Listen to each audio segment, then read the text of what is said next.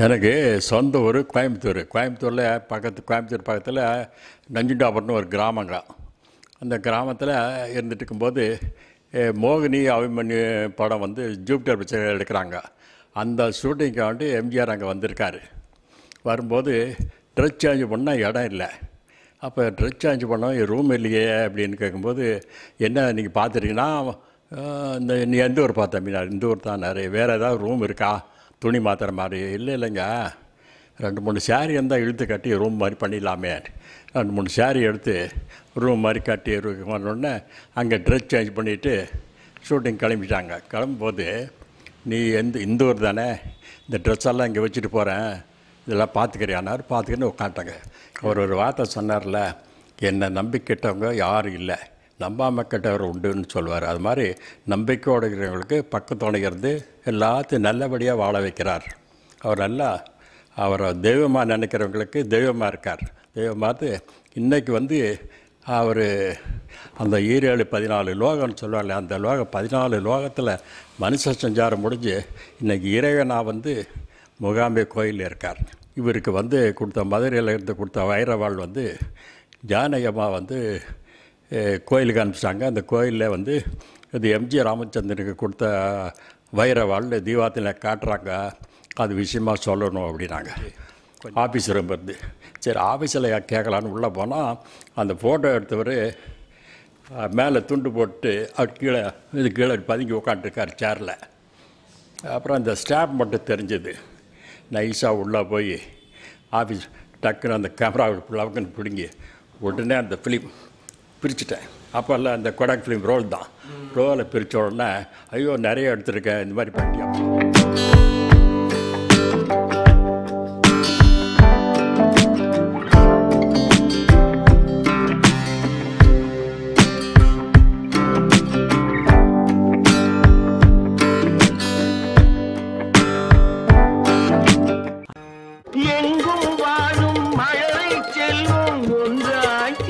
படிக்கும் இல்லை ஜாதி மதமும் இல்லை என்றே பாடி சிரித்து வாழ வேண்டும், சிரிக்க வாழ்ந்திடாதே. பச்சை செடி முத்துச்சரம் முல்லை கொடியாரோ, பாவை என்னும் பேரில் வரும் தேவன் மகிழ்ச்சி.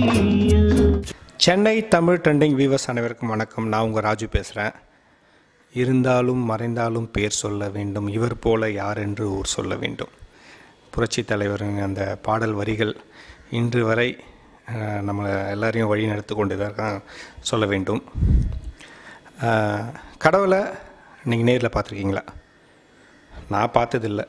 நீங்கள் பார்த்துருக்கீங்களா? நீங்களும் பார்த்துருக்க மாட்டீங்க. கடவுள் இருக்கார், அப்படி தான் நம்ம வந்து எல்லாருமே வந்து ஒரு உணர்வு, கடவுள் இருக்கார், மறைஞ்சு நின்று நமக்கு வந்து சில உதவிகளை பண்ணிகிட்ருக்காரு. அவரை நம்ம கோயிலில் வேண்டுறோம், எல்லாம் பண்ணுறோம். அந்த மாதிரி வந்து நம்மளோட நம்பிக்கை அது. கடவுள் இருக்கான்ற நம்பிக்கையில் நம்ம அதை பண்ணுறோம். அப்படி கடவுளை வந்து நம்ம நேரில் பார்த்ததில்லை, கடவுளே நேரில் பார்த்துருக்காரு. நம்ம கடவுளை நேரில் பார்த்துருக்காரு, பழகியிருக்காரு, அவர்கிட்ட நிறைய உதவிகள் பெற்றிருக்காரு, அவரால் வாழ்ந்து கொண்டு இருக்கிறார். அவரை பற்றியான விஷயங்களை வந்து அந்த கடவுளை பற்றியான விஷயங்களை பற்றி நிறைய விஷயங்களை நம்ம சேனலில் பகிர்ந்துக்க போகிறாரு. அந்த கடவுள் யாருன்னு உங்களுக்கே தெரிஞ்சிருக்கும். வாழும் சித்தர், மக்கள் திலகம், பொன்மனச்செம்மல், புரட்சி தலைவர், இப்படி எக்கச்சக்கமான பேர் வந்து அவருக்கு சொல்லிகிட்டே போகலாம். அவருக்கு ஒரு வரிகளில் சொல்ல முடியாது அவரை, அந்த மாதிரி நிறைய வரிகளில் சொல்லிகிட்டே போகலாம்.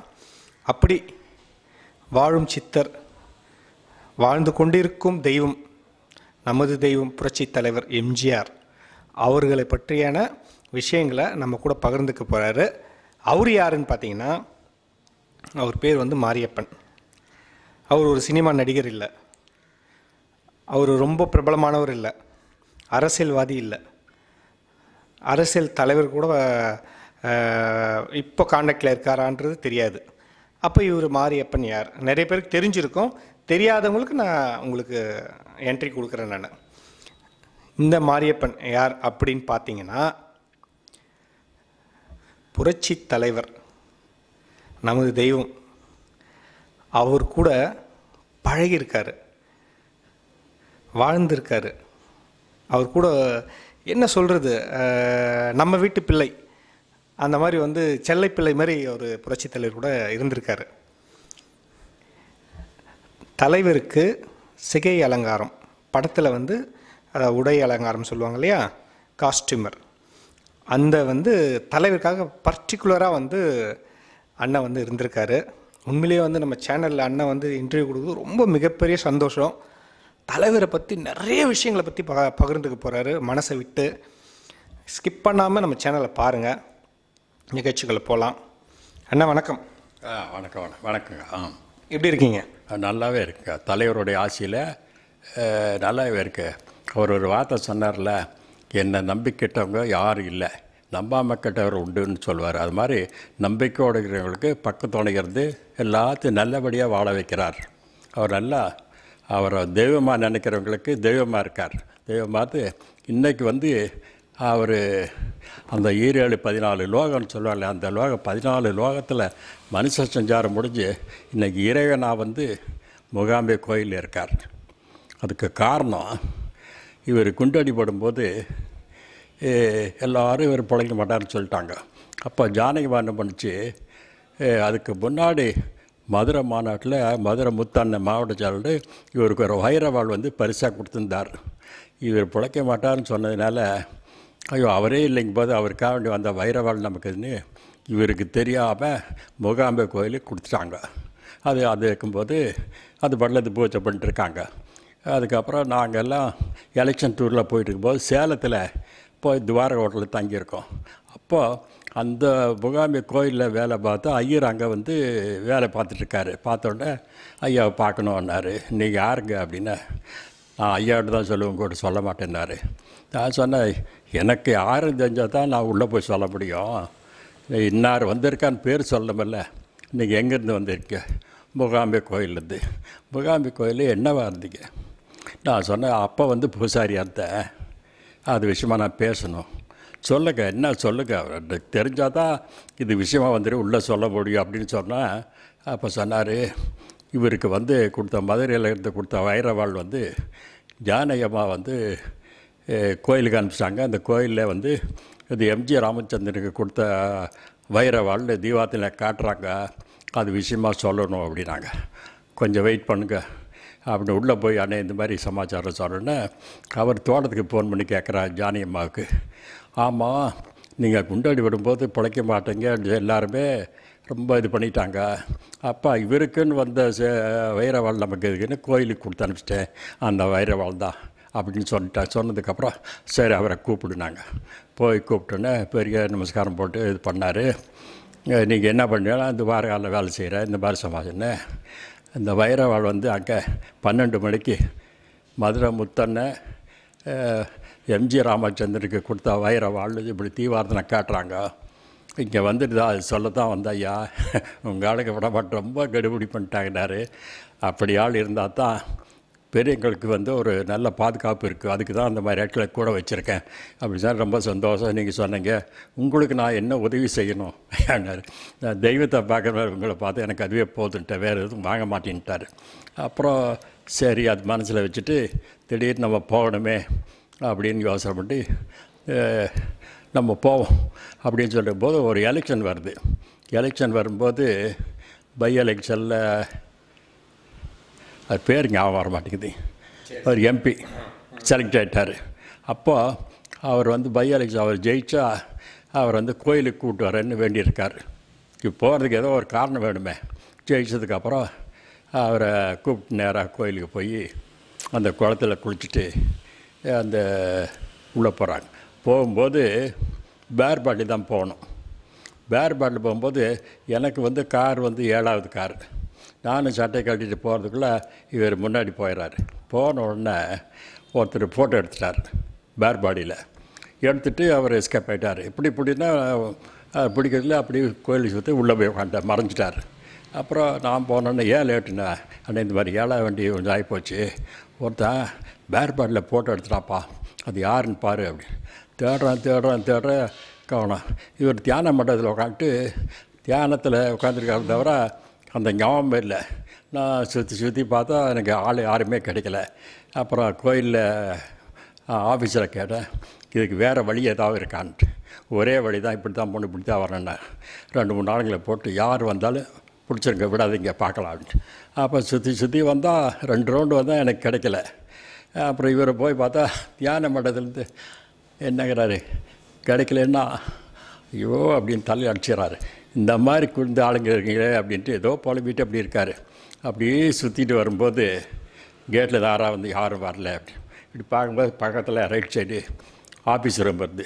சரி ஆஃபீஸில் கேட்கலான்னு உள்ளே போனால் அந்த ஃபோட்டோ எடுத்தவர் மேலே துண்டு போட்டு அவர் கீழே பதுங்கி உட்காந்துருக்கார் சேரில். அப்புறம் அந்த ஸ்டாப் மட்டும் தெரிஞ்சது. நைஸாக உள்ளே போய் ஆஃபீஸ் டக்குன்னு அந்த கேமரா லவுக்குன்னு பிடுங்கி உடனே அந்த ஃபிலிம் பிரிச்சுட்டேன். அப்போல்லாம் அந்த கொடாக் ஃபிலிம் ரோல் தான். ரோலை பிரித்த உடனே ஐயோ நிறைய எடுத்துருக்கேன், இந்த மாதிரி பண்ணிட்டியாப்பா அப்படின்னாரு. எவ்வளோ அப்படின்னு, 100 ரூபாங்கன்னு. அப்போ 500 ரூபா 100 ரூபா. அப்போ அந்த 500 எல்லாம் வரல. 100 500 ரூபா எடுத்து கையில் கொடுத்த உடனே அவருக்கு ஒன்றும் புரியல. அப்புறம் கொடுத்தோன்னு சரி ரோலை அங்கேயே பிரிச்சுட்டேன். அப்புறம் இவர் அங்கே அப்படி போனதும் கிடச்சிது. கிடைச்சின உடனே காசு கொடுத்துட்டியா? கொடுத்தாங்க. எவ்வளோ? 5 ரூபா. ரைட். அப்படி அதுக்கப்புறம் தான் தியானத்தில் உட்காந்து தியானம் அட்டன் பண்ணார். அப்படி ஒரு சம்பவம் அவருக்கு வந்து யாராக இருந்தாலும் எங்கே போனாலும் அதனுடைய பலன் வந்து நான் அவங்களுக்கு கிடைக்கணும். ஏதாவது ஒரு பொருள் கொடுத்தா அது சும்மா வாங்கிட்டு வந்தால் இருக்கக்கூடாது, அதுக்கு ஏதாவது ஒரு நன்றி செய்யணுமென்னு போட்டு அதை செஞ்சார். அந்த செஞ்சதுக்கு ரொம்ப சந்தோஷம், நல்லா பாராட்டினார் கோயிலில் இருந்தது. அப்புறம் தியானத்தை எல்லாம் முடிச்சுட்டு நேராக அங்கே வந்தோடனே அந்த கோயில் பூஜை பண்ணிட்டு நேராக வரோம். அண்ணன் பார்த்தீங்கன்னா நான் கேள்வியே கேட்கல. கேள்வி கேட்குறதுக்கு முன்னாடி அவர் பாட்டில் தலைவர் பற்றி பேச ஆரம்பித்தார். ஏன்னா அந்தளவுக்கு வந்து பிளட்டில் ஊறிட்டார் தலைவர். உடம்பு ஃபுல்லாக இப்போ மைண்ட் செட்டில் ஒரு தூக்கத்தில் இருந்து கொடுத்தா கூட தலைவர் அப்படின்னு தான் அவர். அந்த மாதிரி வந்து ஒரு தலைவரை வந்து அவ்வளோ பற்றாக இருக்கார் அவர். அதனால் வந்து இப்போ நான் கேள்வி கேட்குறேண்ணே. இப்போ நம்ம போகலாம் நிகழ்ச்சிக்குள்ள. நீங்கள் எந்த வயசில் தலைவர்கிட்ட போய் சேர்ந்தீங்க? உங்களுடைய சொந்த ஊர் எப்படி? நீங்கள் தலைவர்கிட்ட எப்படி நீங்கள் அந்த ஒர்க்குக்கு போனீங்க? செய்ய அலங்காரத்துக்கு ஒர்க்குக்கு எப்படி போய் போனீங்க? அந்த முதல் நாள் எப்படி இருந்தது? என்ன வயசில் போனீங்க? யார் மூலிமா போனீங்க? எப்படி அவர் கூட பழகக்கூடிய வாய்ப்புகள் கிடைச்சிதுன்னு தெளிவாக சொல்லுங்கள். எனக்கு சொந்த ஊர் கோயம்புத்தூர். கோயம்புத்தூர் பக்கத்தில் நஞ்சுண்டாபுரம்னு ஒரு கிராமங்க. அந்த கிராமத்தில் இருந்துட்டு இருக்கும்போது மோகினி அபிமன்யு படம் வந்து ஜூபிட்டர் பிக்சர் எடுக்கிறாங்க. அந்த ஷூட்டிங்காண்டி எம்ஜிஆர் அங்கே வந்திருக்காரு. வரும்போது ட்ரெஸ் சேஞ்ச் பண்ணால் இடம் இல்லை. அப்போ ட்ரெஸ் சேஞ்ச் பண்ணோம், ரூம் இல்லையே அப்படின்னு கேட்கும்போது, என்ன நீங்கள் பார்த்துட்டீங்கன்னா நீ எந்த ஊர் பார்த்த மீனா? இந்த ஊர் தான். நிறைய வேறு ஏதாவது ரூம் இருக்கா துணி மாற்றுற மாதிரி? இல்லைங்க, 2-3 சேரீ இருந்தால் இழுத்து கட்டி ரூம் மாதிரி பண்ணிடலாமே. 2-3 சேரீ எடுத்து ரூம் மாதிரி கட்டி பண்ணோடனே அங்கே ட்ரெஸ் சேஞ்ச் பண்ணிவிட்டு ஷூட்டிங் கிளம்பிட்டாங்க. கிளம்பும்போது நீ இந்த ஊர் தானே, இந்த ட்ரெஸ்ஸெல்லாம் இங்கே வச்சுட்டு போகிறேன், இதெல்லாம் பார்த்துக்கிறியானார். பார்த்துக்கின்னு உட்காந்துட்டாங்க.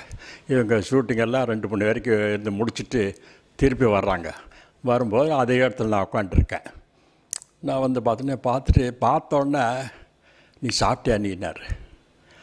இல்லைங்க, நான் வீடு இங்கே தான் இருக்குது, நாங்கள் வீட்டு அது இல்லை, காலையிலேருந்து இங்கே உட்காருனா இங்கே உட்காந்துருக்க, சோறு இல்லாமல் நீ சாப்பிட்டு இல்லை.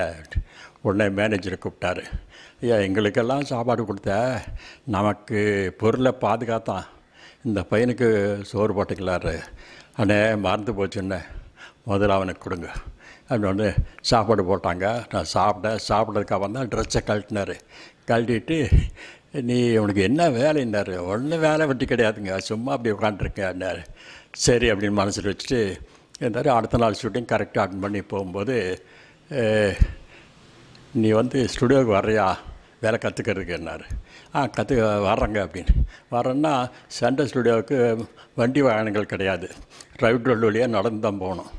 அப்படி நடந்து போய் அங்கே வந்து கேட்டில் விட மாட்டேங்கிறான். எல்லா நடிகர்களுக்கு மட்டும் தான் போகணும், வேறு வெளியாள் டெக்னீஷி எல்லாம். அப்புறம் போய் சொல்லுங்கள், அவர் வர சொல்லுன்னா போய் சொன்னோன்னே ஆமாம்மா வர சொல்லு. அப்போது அந்த சென்ட்ரல் ஸ்டுடியோவுக்கு இருக்கிற நடிகர் எல்லாம், இந்த விஸ்வநாத ராமூர்த்தி இவங்க எல்லாம் டெய்லி வந்து அட்டன் பண்ணிக்கு ரிஹர்சல் அட்டன் பண்ணணும்.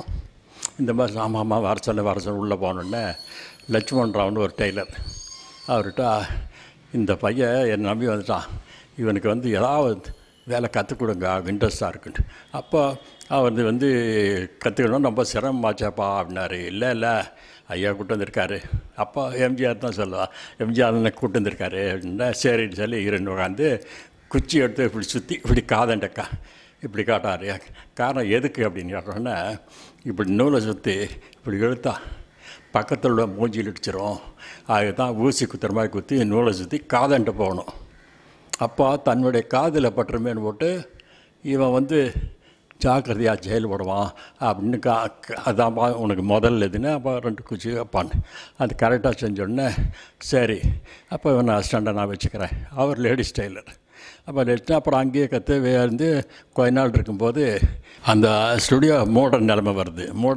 அந்த சின்ன விவகாரம் அதில் மூடுற நிலை வந்தோடனே, அப்போ நாங்கள் மெட்ராஸுக்கு போயிடுறோம், உன்னால் அங்கே வர முடியுமா அப்படின்னாரு. எங்கெங்கே வர்றது ஒன்றும் இல்லாமல் இருக்குது, நீங்கள் போய் ஸ்டடியாங்க, நான் அப்புறம் வர்றேன் அப்படின்னு சொல்லிட்டேன். வந்து ஒரு 4-5 மாதம் ஆகிடுது. இவர் கூப்பிட்றாரு, ஃபோன் பண்ணி கூப்பிட்றாருன்னா அப்போ இந்த வசதிகள் கிடையாது. அப்போ டான்ஸ் மாஸ்டர் தங்கராஜோடைய மச்சான் ஒருத்தரமணின்னு அங்கே டெய்லர் இருக்கார், அவருக்கு ஃபோன் பண்ணி சொல்லி அவர் என்னை கூப்பிட்டோன்னே, அப்பா நான் எங்கேப்பா போகிறத கையில் காசு இல்லை அப்படின்னா 9 ரூபா தான் கோயம்புத்தூர்லேருந்து இங்கே வர்றதுக்கு. அவர் டிக்கெட் எடுத்து கொடுத்து இந்த மாதிரி அனுப்பிச்சோன்னே, அதுக்கு வர்றதுக்கு 1 வாரம் டிலே ஆகிடுது. டிலே ஆனோடனே இவங்க என்ன பண்ணிட்டாங்க, வேறு ஆள் வச்சுட்டாங்க.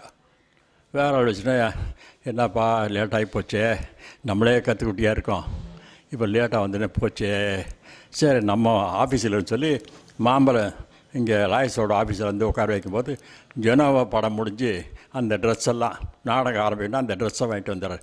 சரி இதெல்லாம் பிரிச்சுட்டு உட்கார் பார்க்கலாம் அப்படிங்கும்போது தான் பிரித்து வேலையை செஞ்சுக்கும்போது ராகவன், மாலினி ராகவன், அவர் வந்து சவாஸ் மாவட்ட படத்துக்காண்டி வந்திருக்காரு. வந்தோடனே நம்ம பையனை வச்சுக்கப்பா அப்படிங்கிறாரு. அப்படின்னா நான் இத்தினோண்டு இருக்கனால இவனுங்களா அப்படின்னு கேட்குறாரு.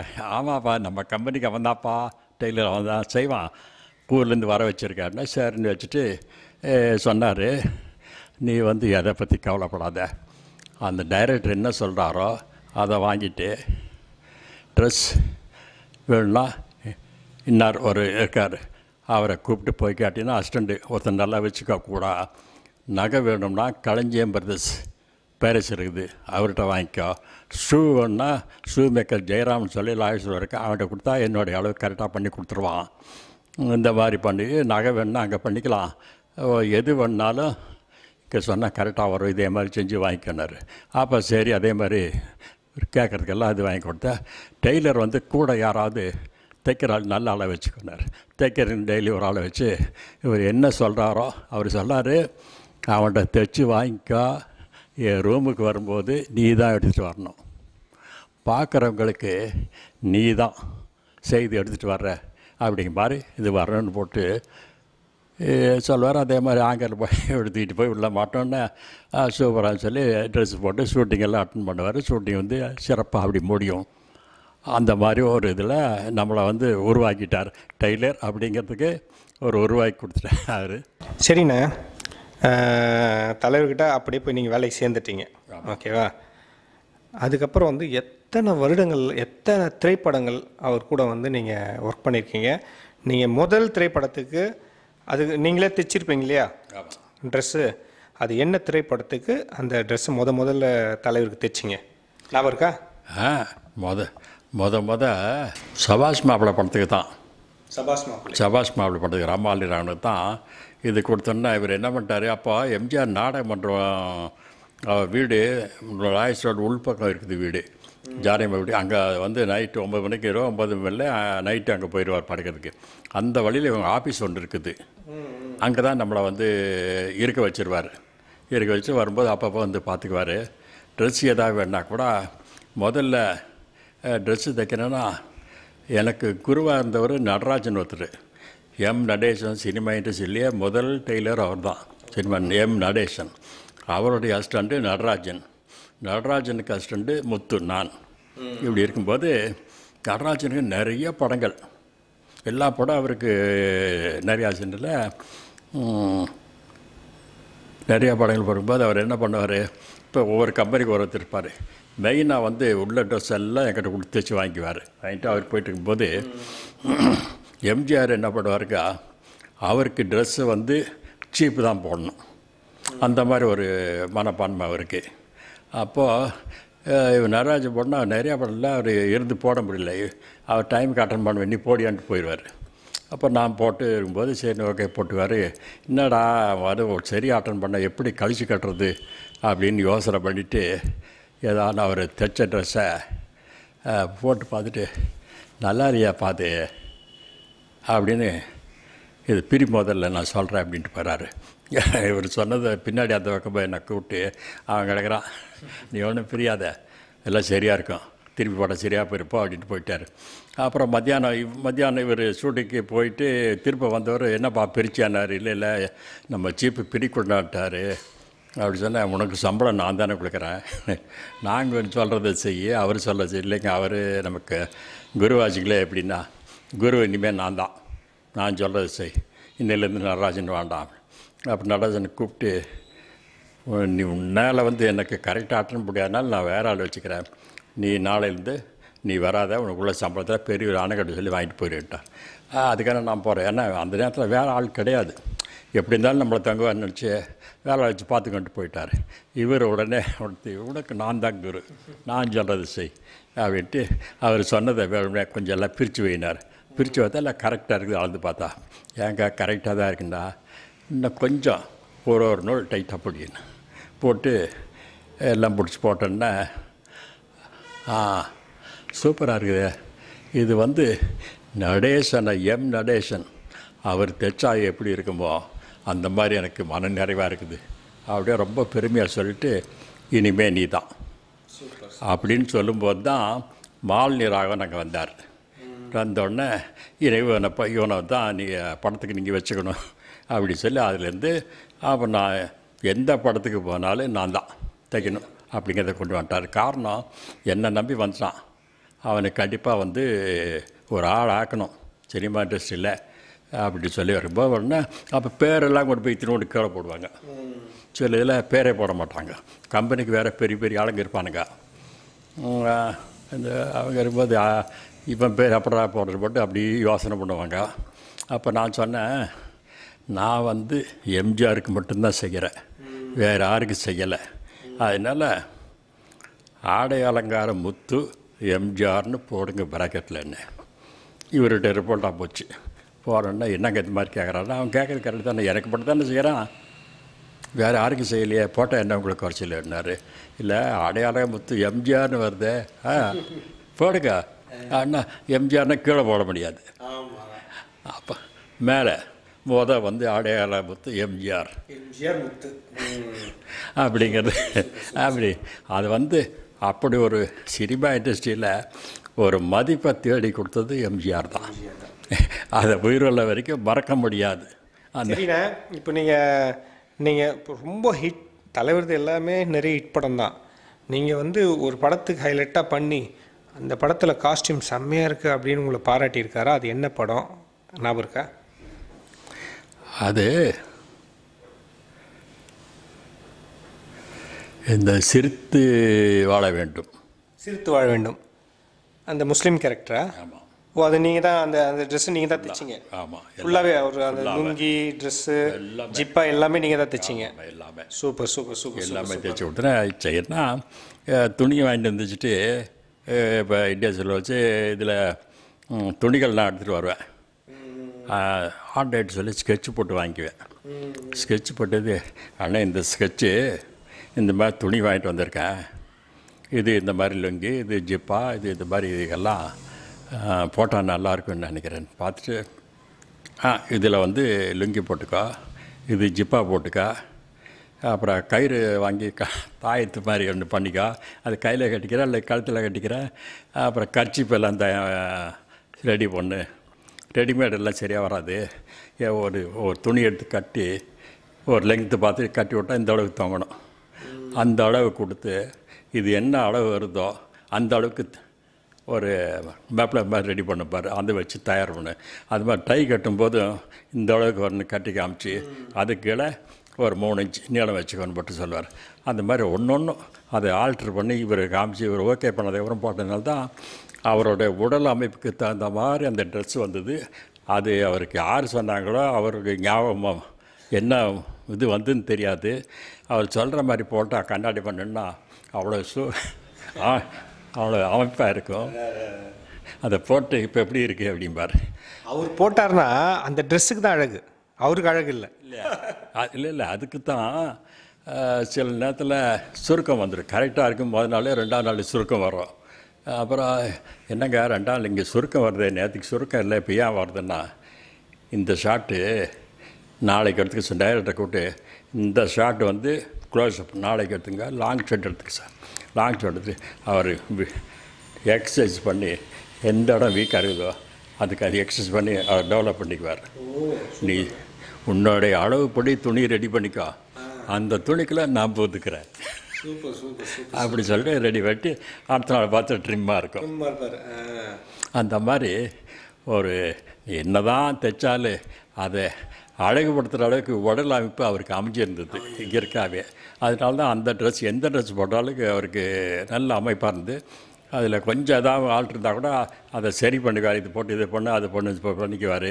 அதில் மறக்க முடியாது என்னென்னா சித்து வாழ்வில் எல்லாம் தான தரம் பண்ணிடுவார். ஒருத்தர் கடைசியாக வந்து ஒருத்தர் பெரிய கும்பிட்டு போட்டு கை கொடுக்குற மாதிரி வருவான். அந்த ரிங்குக்காக கை கொடுத்துனா அவன் மோதத்தை உருவான். அது அவர் சொன்ன ஐடியா தான். எல்லாமே நிரபராதியாக இருக்கும்போது இது அவன் கண்ணில் பார்த்து பிடுங்கினா பாருண்டு அவர் சொன்ன ஐடியா தான் சொல்லி அந்த மாதிரி அது அந்த படத்துலேயே அதான் ஹைலைட் எல்லோரும் சொல்கிறாங்க. ஆமாம், அந்த மாதிரி இப்படி நம்மளும் நல்லா இருக்கணும், நம்ம கூட உள்ளவனும் நல்லா இருக்கணும், நம்மளை நம்பி படம் எடுத்தவன் நல்லா இருக்கணும், அது மாதிரி ப்ரொடியூசர் வாங்குகிற ப்ரொடியூசர் நல்லா இருக்கணும் அப்படின்னு சொல்லி எல்லோரும் நம்மளை நம்பினவங்க எல்லாம் நல்லபடியாக வரணும் அப்படின்னு எல்லாத்துக்கும் நல்லா பாடுபடுவார். அதில் இன்னொருத்தர் எப்படின்னா திரையுலகந்தொர்ராஜ்னு ஒருத்தர் இருந்தார். திரையுலகந்தொர்ராஜில் தமிழ் சினிமா கரீம் அவர் இவரை பாலமாக திட்டுவான், கண்ணா அப்படின்னான்னு எழுதுவான். அப்புறம் எல்லாத்துக்கும் வந்தோடனே ஸ்டுடியோக்கெல்லாம் பார்க்குறது வந்தோடனே எல்லாத்தையும் கூப்பிட்டு கவரில் பணம் போட்டு நான் என்ன சொன்னாலும் நீங்கள் எழுத போகிறீங்க அப்படின்னு கவரை கையில் கொடுத்துருவா. அதாவது வாங்கிட்டு சில பேர் இருப்பாங்க, சில பேர் போயிடுவாங்க. அதில் தமிழ் சினிமா கரீம் அவர் நொந்து போய் வந்தார். வந்தோடனே கூப்பிட்டு ரொம்ப உபசாரணை அவரே வெளியே வந்து கூப்பிட்டு போய் உட்கார வச்சு நீங்கள் என்னை பற்றி சொல்லாத சொல்லு பாக்கி இல்லை, எல்லாம் சொல்லிட்டீங்க, இருந்தாலும் என்னை நம்பி வந்திருக்கீங்க, உங்களுக்கு வாழ்க்கை நான் கொடுத்தாகணும், அதான் எப்படி கொடுங்க யோசனை பண்ணிட்டு கொஞ்சம் எப்படி பாரு அப்படின்ட்டு வந்தோடனே ஐடியா வந்து ஒரு அடிக்கடி பழக்கமாக அது. ஆமாம், அது ஒரு மாதிரி விழுந்து அப்படின்ட்டாருன்னா அது ஃபைனல் பண்ணிட்டார். அந்த மாதிரி பண்ணிவிட்டு யோசனை பண்ணி நான் ஒன்று சொல்கிறேன் கேட்குறீங்களான்னாரு. சொல்லுங்கள் அப்படின்னே ஒரு விளம்பரம் கொடுக்கணும், அது காசு இருக்கா அவங்களுக்கு, எல்லாம் நீங்கள் தான் கொடுக்கணும். அப்போ எல்லாத்தையும் ப்ரெஸ்ஸை கூப்பிட்டு எம்ஜி ராமச்சந்திரன் தமிழ் சினிமாக்கு ஒரு படம் வந்து செய்து கொடுக்க போகிறார் அப்படின்னு விளம்பரம் போட்டுருங்க. போட்டேன். அப்புறம் தனியாக கூப்பிட்டு விளம்பரம் போட்டோன்னே எல்லோரும் அட்வான்ஸ் கொடுப்பாங்க உனக்கு. அப்போ லட்சங்கிறது பெரிய அமௌண்ட் இல்லை, அது மாதிரி எல்லா டிஸ்ட்ரிபியூட்டரும் பணம் கொடுத்துருவாங்க. நான் கொடுக்க சொல்கிறேன். கொடுத்தோடனே அந்த பணத்தை வாங்கி வச்சுக்கோ, வேறு ஏதாவது பயன்படுத்தி இதுக்கு வரக்கூடாது, யார் கேட்டாலும் எம்ஜிஆர் காலேஜிட்டு கொடுத்தோன்னா ஷூட்டிங் ஆரம்பிக்கிறேன் அப்படி சொல்லிடுன்னு. ஸோ அவருக்கார் கிட்ட சொல்லுவார். இவரை கேட்டால் ஆமாண்ணே நிறைய படங்கள் நான் கொடுக்குறேன்ட்டு கொஞ்ச நாள் இழுத்து அடிச்சுட்டு அப்புறம் யார் யார் எவ்வளோ கொடுத்தேன்னு கொடுத்தோன்னே அவங்கள கூப்பிட்டு அவர்கிட்ட கேட்க வேண்டாம், நான் வந்து அதுக்கு பலம் உங்களுக்கு படம் முடிச்சு கொடுக்குறேன், 6 மாதம் ஆகிடும் 3 மாதம் முடி அந்த மாதிரி எல்லாத்துக்கும். இப்போ இவருக்கு யார் யார் படம் கொடுத்தாங்களோ அவங்களுக்கெல்லாம் படத்தை சீக்கிரம் முடிச்சு கொடுத்து அவங்கள உருவாக்கிட்டார். இவர் அவங்ககிட்ட இருந்த காசை வாங்கி கொடுத்து இவரை வாழ வச்சுட்டார். தன்னை திட்டினவனையும் வாழை துரோகினா கூட அவரை வாழ வச்சார். அந்த மனுஷ தெய்வப்பிறை வந்து அவர் ஒருத்தருக்கு தான் எனக்கு தெரிஞ்ச வரைக்கும் வேறு யாருக்கு இருக்காங்க இல்லை, அது தெரிஞ்ச வரைக்கும் இல்லை, அவர் மட்டுமே தான், வேறு யாருமே கிடையாது. சரிண்ணா, இப்போ நீங்கள் வந்து அவருக்கு வந்து காஸ்டியூமராக இருந்திருக்கீங்க, அவருக்கு குறைஞ்சது எத்தனை படத்துக்கு பண்ணியிருக்கீங்க? எல்லா படம் முதல்ல வந்து சில பேர் எல்லாம் கம்பெனியில் பெரிய பெரிய ஆளுங்களாக இருந்தானுங்க. எம்ஜிஆர் இருந்தார், ஏவியில் பாய் ஒருத்தர் இருந்தார். இந்த மாதிரி 4-5 பேர் தான் இருந்தாங்க. அவங்க எல்லாம் தண்ணி போடுற பழக்கங்கள். அதனால் அவங்கள ஒதுக்கிறதுக்கு வழி இல்லாமல் 1-2 அப்படி வாங்குவார். அப்புறம் என்ன கூட வச்சுக்கிறதுக்கு நாங்கள் அவுட்டோர் போனோடனே ராத்திரி திடீர்னு 11 மணிக்கு மேலே வந்து தோள் மேலே கை போட்டு, நாளைக்கு என்ன சீனு, என்ன படம், என்ன டைலாக்கு, டைரக்டர் என்ன சொன்னார், இது என்ன சொன்னார், அந்த ட்ரெஸ்ஸு சரியாக வருமா, இது வருமானு கேள்வி கேட்பார். பதில் சொன்னோடனே தண்ணி போட்டுருந்தா அந்த வாடை வரும். அதை செக் பண்ணிடலாம். இது முடிஞ்சு சரி இது ஒன்றும் இல்லை சைவ போட்டு சரி இவன் நமக்கு தகுதியான ஆள் தான்னு அந்த நம்மளை வந்து ஆரம்பத்தில் அதை கடைப்பிடிச்சி அப்படி அதனால் நம்ம கூட இருக்கிறது தகுதியானவன் தான் அப்படின்னு சொல்லி கடைசி வரைக்கும் நீ என் கூட இருக்க அப்படின்னு அப்படி வச்சுட்டார். அதே மாதிரி இது பண்ணார். அப்போ எல்லா படத்துக்குமே நீங்கள் தான் பண்ணியிருக்கீங்க? அவருக்கு மட்டும். இப்போ நீங்கள் அந்த காஸ்டியூம் பண்ணும்போது அந்த ஷூட்டிங் நடக்கிற இடத்துக்கு போவீங்களா, எப்படி அங்கே இருப்பீங்களா? அங்கே தான் அங்கேயே கண்டிப்பாக ட்ரெஸ்ஸு நான் தான் போடணும், கழட்டுறதுக்கு நான் தான் இருந்தாகணும். அந்த படம் முடிகிற வரைக்கும் ஃபுல்லாக இருப்பீங்க? ஆமாம், படம் முடிகிற வரைக்கும் இல்லை. அவர் உடம்புல ட்ரெஸ்ஸை போட்டு விட்டு பட்டன் முதல் கொண்டு போட்டு விடுவேன். பட்டன் கழட்டுறது, இந்த ஷூ மாட்டுறது, ஷாக்ஸ் மாட்டுறது. இந்த ஷாக்ஸை மாட்டும்போது இந்த மண் இருக்கும், அந்த காலில் தொடச்சேன்னா நான் என்ன பாவம் பண்ணேன்னு தெரியலப்பா, இந்த மாதிரி என் காலை பிடிச்சி தொடட்டார். நீங்கள் ஒன்றும் பாவம் பண்ணுங்க, ஏன் தொழிலே. நான் வந்து சாக்ஸ் வந்து மண்ணோட போட்டால் நீங்கள் நடக்கும்போது செய்யும்போது உங்களுக்கு தடுமாட்டம் வந்துடும். அதை தொடச்சி சுத்தம் பண்ணி போடுறது என்னோடய கடமை. அப்படியே டவல் வச்சு தொடச்சி விட்டு சாக்ஸை போட்டுருவேன். போட்டுட்டு அவர் ஃபீல் பண்ணுவார், ஐயோ நம்ம காலை பிடிக்கிறானே. நான் சொல்ல, எங்கேயோ அந்த கூட்டு வந்து என்னை வளமாக்கிட்டீங்க, இது சாதாரண விஷயம் அப்படி சொல்லின்னு அது ஒரு இருந்தாலும் மனசை போகாமல் சரி போடு அப்படி போட்டுவார். போய் எல்லாம் ஷூட்டிங் முடிஞ்சோடனே ட்ரெஸ்ஸு கழட்டுறதுக்கு நான் தான் வரணும். கழட்டி இது மாதிரி வச்சு இது பண்ணிக்கணும். ஷூட்டிங் முடிஞ்ச பிறகு அவர் வீட்டுக்கு போவீங்களா? ராமவரம் தோட்டத்துக்கு அங்கே இருப்பீங்களா? இல்லை ஷூட்டிங் பண்ணி என் வீட்டுக்கு நான் வந்துடுவேன். அதில் ஆரம்பத்தில் என்ன பண்ணுவார்னா, ஷூட்டிங் முடிஞ்சோடனே பணம் ரூபா வந்து முதல்ல டெஸ்ட்டு ரூபா அப்படி நிறையா மடியில் வச்சுருந்து வேஸ்ட்டு ட்ரெஸ்ஸை போடும்போது அதை அப்படியே பிடிச்சி அப்படி கீழே போட்டுருவார். ரூபா வந்து ஒரு கட்டாக இருக்கும். அதில் எவ்வளோ இருக்கும் கூட தெரியாது, யாருக்குமே தெரியாது. அவர் ஒருத்தர் தான் தெரியும். அப்படி போட்டுருவார், அது அப்படியே இருக்கும். அப்புறம் நான் அவரை போட்டு செட்டுக்கு போனதுக்கப்புறம் அந்த துணி மடிக்கும்போது தம்முன்னு கீழே விழுகும். பார்த்து நான் எவ்வளோன்னு பார்க்க மாட்டேன், அப்படி சுருட்டி வச்சுருவேன். வச்சு மேக்கப் முடிஞ்சு எல்லாம் கொஞ்சம் கழுவிட்டு ட்ரெஸ் எடுந்தார். பேசிட்டு அது என்னன்னு தெரில, உங்கள் வேஸ்டியில் மாதிரி கீழே விழுந்தது, பார்த்தா ரூபா இருந்துங்க, எவ்வளோ பாரு. அது என்னன்னு தெரில, இருக்குது அப்படி இப்போ மடித்து வச்சுருக்கேன். இந்த ரூம் உங்களுக்கு தான், வேறு யாருக்கு இல்லை, வேறு யாரும் வர முடியாது, இது உங்களுக்கு தான். சரி வேண்டான்னு வாங்கி வச்சுக்கார். அப்படியெல்லாம் டெஸ்ட் பண்ணார் நம்மளை. ஆமாம், அது பண்ணார். திடீர்னு ஒரு நாளைக்கு என்ன பண்ணார், மோதத்தை கட்டி அப்படி வச்சுட்டு போயிடுவார். சரி பணத்துக்கு தான் அப்படின்னா பொருளுக்கு ஆசைப்படுவான்னு பார்த்துட்டு மேக்கப் முடிஞ்சு அப்படியே மூஞ்சி போட்டு தழுவிட்டு சில நேரத்தில் கிரீஸ் பண்ணிவிட்டா எண்ணெய் போட்டு எல்லாம் தேய்ச்சி விடுவோம். கையில் உருவிடும்போது அவ்வளோ சுகமாக இருக்குது. நின்று வேறு முதுகு எல்லாம் போட்டுலாம் தேய்ச்சி விட்டு நல்லா பண்ணா நல்லா தேய்ச்சிட்டு மோதத்தை கழட்டி அது மேலே வச்சுருவார்.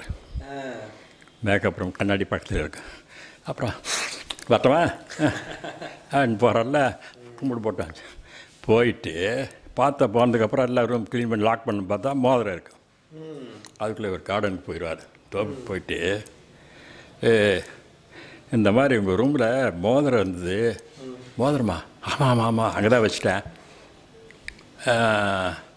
எப்போ கொண்டு வரேன் அப்படின்னா, எங்க இப்போயே மணி 12 ஆகிப்போச்சு, 3 மணி ஆயிருமே வர்றதுக்கு, வண்டி இல்லை என்ன, வா நான் இருக்கிறேன். அவனை டெலிஃபோன் பண்ணி பேசுகிறீங்க? டெலிஃபோன் தான். சொன்னோன்னா இவர் அப்படியே உட்காந்து பேப்பர் படிச்சுட்டு உட்காந்துருப்பார். இவன் வர்றான்னா இல்லையான்னா செக் பண்ணுறதுக்கு. அப்புறம் போனோடனே அவன் வேறு வந்துன்னு அந்த மேனேஜரு திட்டுவான், ஏயா உங்களுக்கு வேறு வேலை இல்லை, இருக்கப்புறான்னு வாங்கலாம் போகிறதுக்கு, திரும்ப 6 மணி காய்ச்சின்னா வரணும். இல்லைப்பா உங்களுக்கு எடுத்துகிட்டு வந்து கொடுக்க சொல்லிட்டாரு.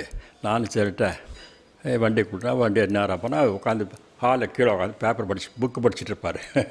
வந்துட்டியா, காலையில் கூட கொடுக்கலாமே, சரி பரவாயில்ல கொண்டா அப்படின்னு அப்படியெல்லாம் டெஸ்ட்டு பண்ணி நம்ம எழுதிக்க வந்தானா அப்படியெல்லாம் பார்த்து தான் நம்மளை ஓரளவு வச்சார். வெளியூர் போனால் எல்லோரும் அவங்கவுங்க வெளியில் போயிடுவாங்க. இவருடைய நான் செல்வராஜின்னு ஒருத்தர், அவர் மேக்கப் அசிஸ்டண்ட்டு, எல்லோரும் ரூமில் உட்காந்துருப்போம். நாங்கள் என்ன பண்ணோம், என்னடா விளையாட்டு சபாபதினு கூட சேர்ந்துட்டாங்களே அவங்க கூட 2 எல்லாம் போயிட்டாங்க நம்ம அப்படி சீட்டு கட்டு விளையாடுப்போம். அதனால் நம்ம இதில் லைட்டு வெளிச்சோம் திரும்ப 12 மணி வரைக்கும் லைட் ஆஃப் பண்ணுறோமல்ல, இவர் என்ன தினம் 12 மணிக்கு ஆஃப் பண்ணுறானுங்க அப்படின்ட்டு நேரம் ஒரு நாள் சைலெல்லாம் வந்து போச்சுட்டு பார்த்தா விளையாண்டு பார்த்து அன்றைக்கி விளையாடுங்க வேண்டான்னு சொல்ல, உங்களுக்கு எல்லோரும் எங்கெங்கே போயிடுறாங்க பொழுதுபோக்கு, நீங்கள் என்னை நம்பி இங்கேயே இருக்கீங்க ஆச்சா, 12 மணி வரைக்கும் விளையாட, அதுக்கும் பிறகு வேண்டாம், காசு வச்சு விளையாடாதீங்க, அது மனஸ்தாபம் வந்துடும். அதுனா 240 அது நோட் புக்கில் எழுதிட்டு யார் அதிகமாக பாயிண்ட் எடுத்துகிட்டு அவங்களுக்கு தோற்றவங்க தோப்புக்காரன் 3 போடணும். 3 தோப்புக்காரன். சூப்பர். இந்த மாதிரி இப்படியெல்லாம் தவறான ரூட்டுக்கு போகக்கூடாது. அந்த தவறான ரூட்டுக்கு போனாலும் இப்போ ஒரு தப்பு நடந்ததுன்னா அதுக்கு தண்டனை உடனே இப்படியெல்லாம் போட்டு அது ஒரு பொழுதுபோக்கத்தான் போவோம். அதே நேரத்தில் சாப்பிடும்போது அவருக்கு என்ன சாப்பாடு வந்தோ அந்த சாப்பாடு எல்லாத்துக்கும் வரதான்னு பார்ப்பார். ஈவனாக அவர் சாப்பிட்ற பொருள் வந்து அப்படியே எல்லாருக்கும் இருக்கணும், ஒன்று கூட குறைய விடாது. அப்போ ரேவதி ஸ்டுடியோ அங்கே ஷூட்டிங் நடக்கும். ஷூட்டிங் நடந்தோடனே ஆனால் சாயந்தரம் என்ன டிஃபன், நேற்றுக்கு என்ன வாங்கினோம், பாதாம் அல்வாவா, இன்றைக்கி மில்க் அல்வா வாங்க, ஆப்பிளில் பச்சி போட நல்லாயிருக்குமே, ஆப்பிள் வை, அவரை முந்திரி பருப்பு பக்கடா வாங்கிக்கோ, அது இந்த டிரைவிங் ரெஸ்டாரண்ட் இங்கே இருக்குங்க ஜெமினி பாலம் பக்கத்தில், அப்போ எல்லாம் பார்க் ஆகிட்டாங்களே, அது அங்கே முந்திரி பக்கடா இதெல்லாம் கொடுத்து ஆப்பிள் வச்சு இதில் போடுவான், உட்லண்ட்ஸில் போடுவான். அங்கே வந்து வாங்கிட்டு ஒரு 15 பேருக்கு வாங்கிட்டுப்பான். போனோடனே ராமராவுக்கு அங்கே ஷூட்டிங் இருக்கும், அவர் டிஃபனுக்கு உட்காந்துருப்பார், சிவாஜி அப்படி உட்காந்துருப்பார், இவர் இங்கே உட்காந்துருப்பார். ராமராவுக்கு வந்தோடனே அங்கே உட்காந்து அவர் இந்த கால அமுகத்துக்கு ஒரு அசிஸ்டண்ட் வச்சுருந்தார், அவர் பேசிட்டு சாப்பிட்ருவார். இவருக்கு டிஃபன் வந்தோடனே உள்ளே போயிடுவார். சரி, இவரை சுற்றி 10 பேர் சேரை போட்டு உட்கார வச்சு எல்லாத்தையும் கொடுத்து எல்லாத்தையும்டா இன்றைக்கி சாப்பிட்டா எது நல்லா இருக்குது எது நல்லா இல்லை, இல்லை எல்லாமே நல்லா இருக்குது, சரி, அப்போ நாளைக்கு ஸ்வீட்டு வேறு, இன்றைக்கி வந்து நாளைக்கு இந்த மாதிரி விதமாக எல்லாத்தையும் சாப்பிட வச்சு அழகு பார்த்தவர். அந்த மாதிரி அது வந்து லைஃப். இப்போ நீங்கள் ஷூட்டிங் ஸ்பாட்டில் இருக்கும்போது உங்களுக்கு வந்து புரட்சி தலைவி அம்மா கூட உங்களுக்கு நல்லா உங்களோட பழகுவாங்களா, பேசுவாங்களா? அவர்கிட்ட பேச்சே வச்சுக்காதுன்னு இருக்காரு. பேசக்கூடாதுன்னு சொல்லிவிடுவார். அவரை தவிர வேறு யார்கிட்ட பேசக்கூடாது. ஷூட்டிங் டைமில் யார் இருந்தால் லேடிஸ்கிட்ட நான் பேசக்கூடாது, எந்த லேடிஸ்கிட்டையும் பேசக்கூடாது. லேடிஸ் இருந்தாலும் உனக்கு அங்கே வந்து உட்காந்தா பேசிகிட்டு இருக்காங்களா, நீ உள்ளே வந்துடு. வெளியில் உட்காந்தா அவங்க பேசுகிறத பார்த்து மற்ற பார்க்குற ஏதாவது தவறான செய்தியை பரப்பான், அதுக்கு நம்ம இடம் கொடுக்கக்கூடாது.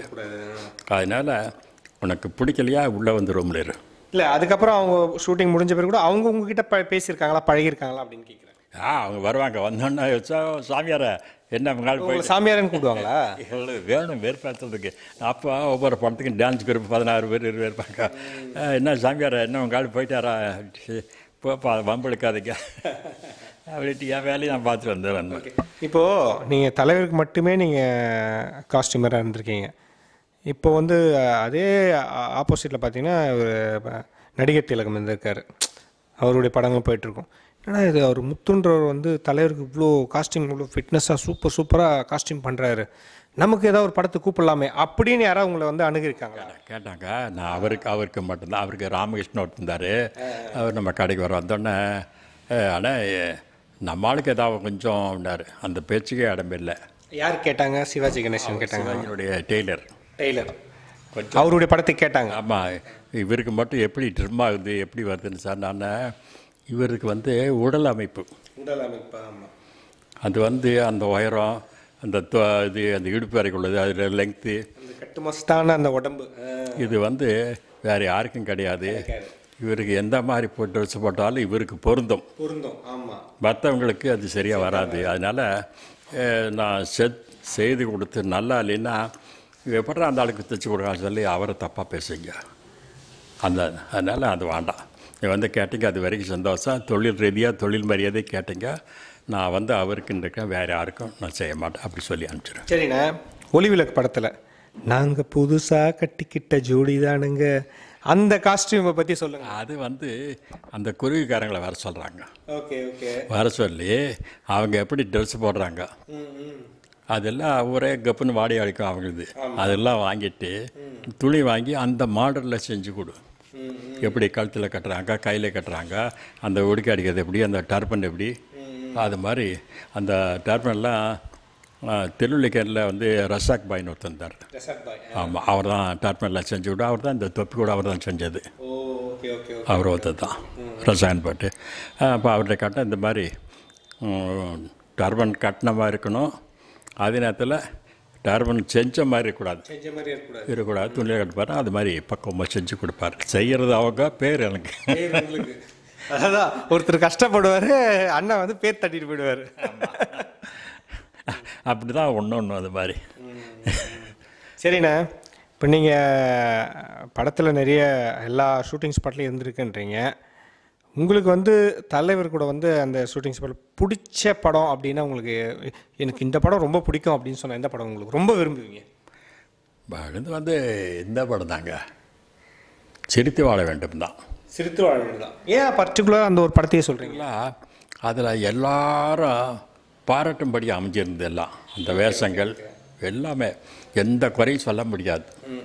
மற்ற படங்களில் ஏதோ ஒரு வகையில் இப்போ பெல் போட்ட போடுவார், வேறு படங்கள் போடும்போது அது சில இதில் இவருக்கு ஒரு அமைப்பு இருக்காது. நான் சொன்னேன், ஏன் பெல் சாப்பிட மாட்டேங்கிறாரு? பெல் போட்டோம்னா இந்த இடத்துல பிளெயினாக வரணும், உங்களுக்கு தெரியக்கூடாது. உங்களுக்கு அந்த பிளெயினாக வைக்க முடியாது. நான் அந்த ஃபோல்டு வச்சா தான் அந்த ட்ரெஸ்ஸுக்கு அழகு வரும். அதுதான் பண்ணுறேன். அது வைக்கும்போது கீழே லூஸ் அதிகமாக இருக்கும், அது பார்வை இருக்காது. அதனால தான் அது வேண்டாம். அதான் அப்படி அந்த மாதிரி சொன்ன ஐடியா சொன்னால் கேட்டுக்குவார். சரி, இப்போது தலைவர் கூட ஷூட்டிங் ஸ்பாட்டில் நான் கூடயே இருப்பேன்னு சொல்கிறீங்க. எந்தெந்த நாடுக்கெலாம் போயிருக்கீங்க, எந்த ஊருக்கெலாம் போயிருக்கீங்க நீங்கள்? வெளியூருக்கெல்லாம் போகும்போது எல்லாம் ரெடி, பாஸ்போர்ட் எல்லாம் எடுத்து ரெடி, உறைஞ்சுட்டு வரணும் ஃபுல்லாக போகும்போது. அப்போது டாக்டருக்கு ரொம்ப சீரியஸாக போச்சு. சரி. இப்போ பிஆர்எஸ் டாக்டர் கொடுத்தா என்னென்னா, ரொம்ப முடியாமல் இருக்குது, டயோரியா, எந்த நேரத்துக்கு என்ன தெரியலன்னா நான் அழுதுறோன்னே, நீ இருந்து பார் ஆச்சா. அந்த ட்ரெஸ் எல்லாம் பேக் பண்ணி கொடுத்து அவரே எடுத்து போட்ட, வெளியூர்லாம் போகிறாருலங்க, எல்லாம் அவரே எல்லாம் செலக்ட் பண்ணி போட்டு இந்த மாதிரி பண்ணி எல்லாம் சிறப்பாக ஊர்லேருந்து வந்தோடனே கூப்பிட்டு அங்கே போய் கேட்டிருக்காரு. பிஆர்எஸ் அவர் அசிஸ்டன்ட் விட்டு போய்ட்டு அப்பப்போ கேட்டு ட்ரீட்மெண்ட் என்ன செய்யணும்னு சொல்லி இதெல்லாம் பண்ணி முடிச்சுட்டு அப்புறம் குணமாகி வீட்டுக்கு வந்துட்டான்னா அப்படி சந்தோஷப்பட்டு சரி இருக்கட்டும். உலகம் சுட்டு வாழ்றனுக்கு எல்லாம் ட்ரெஸ்ஸு அப்போ இல்லை இன்னொரு படத்துக்கு அவன் தைச்ச ட்ரெஸ்ஸுங்க அது. அப்புறம் உலகம் சுட்டுறதுக்கு அந்த ட்ரெஸ்ஸை நான் போட்டுக்கிறேன்ப்பா அப்படி அந்த ட்ரெஸ்ஸெல்லாம் பேக் பண்ணி வாங்கிட்டு போயிட்டு அந்த வேஷத்துக்கு அந்த மாதிரி அவர் பிரித்து போட்டார். எல்லாம் அவர் தான் காஸ்டியூமர் எல்லாமே. நான் ட்ரெஸ்ஸை மட்டும் கொடுத்து அனுப்பிச்சிட்டேன், நான் போகாதனால எல்லாம் போட்டு நல்லபடியாக முடிச்சுட்டு வந்தார். சொன்னார், எல்லா ஊரும் பார்த்துருக்கலாம், பொண்ணு இந்த மாதிரி பண்ணிட்டா என்ன பண்ணுறது, பரவாயில்ல நீ படத்தை பார்த்து ரசிச்சுக்கோன்னு சொல்லி அந்த மாதிரி பண்ணாங்க. இந்த உலகத்தை சுடுகாடாக்கும் 3வது உலக யுத்தம் எங்கு தோன்றுமோ, எப்படி வெடிக்குமோ என்று மனித குலமே அஞ்சு நடுங்கிக் கொண்டிருக்கிறது. இந்த நிலையில் மேலும் ஒரு அழிவு சக்தி தேவையா?